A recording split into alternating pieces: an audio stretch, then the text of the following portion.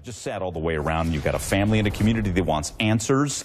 Former prosecutor Bob Bianchi joins me now. Bob, you and I, we watched this play out. They've set a deadline for Monday at noon to get some information out there. Do you think they're getting a hold of this, or do you think it's still out of control, the whole way it's being handled? No, it's spinning completely out of control, Mike. First off, the cops didn't do the right thing by not immediately turning it over to an independent investigation.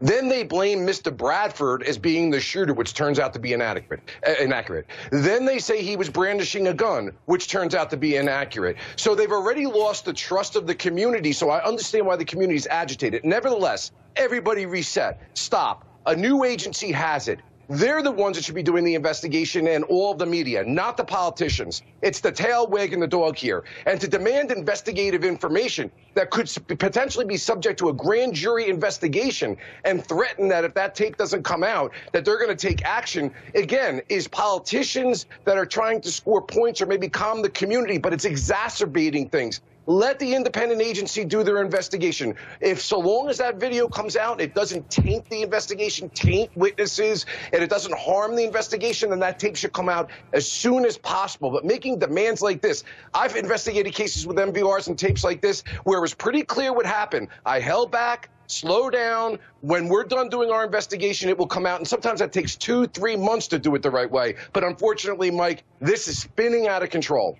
Got it. So you've said you've been involved in situations like this. I mean, it's sad. Isn't number one, you've got to come alongside that family and you know, through their grief versus make it adversarial? Absolutely, Mike. Listen, I'll tell you an actual case where there was a fatality, police-related shooting of a minority. The minute I left that scene, I ordered my chief to get the community leaders that we had established great relationships with in my office by 2 o'clock that afternoon, as well as the fact I reached out to the victim's family, as I did the police chief, and separately calmed everybody down, say, you know me, we have a relationship with each other, let me do this right. I don't want this to become a political farce in the media, and that's exactly what's going on in this case.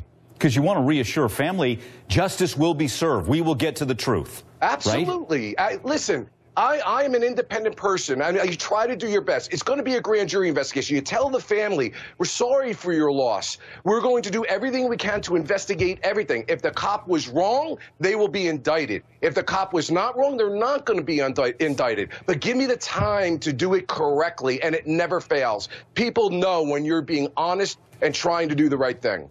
Well, now, again, we have a Monday deadline that information will be released, and we know there was also a very emotional meeting between city officials and the family yesterday. I think everybody hopes that goes a long way toward healing and coming together. Bob, thanks again. Appreciate it. You got it, Mike.